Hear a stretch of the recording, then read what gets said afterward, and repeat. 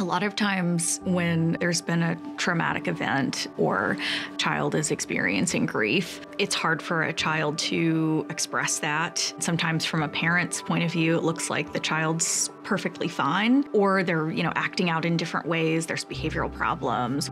So play therapy and art therapy is just so helpful for children. It just gets them understanding their feelings, connecting with another individual who truly understands what grief is like, what trauma is like, and what they're going through. We do lots of different kinds of play therapy. We have expressive arts therapy, which encompasses painting, drawing, clay, drama. We also have sand tray therapy, and that's been shown to be very effective with children and adults alike. And we have all of the materials here for all of that to make a really great setting for our play therapists and our art therapists.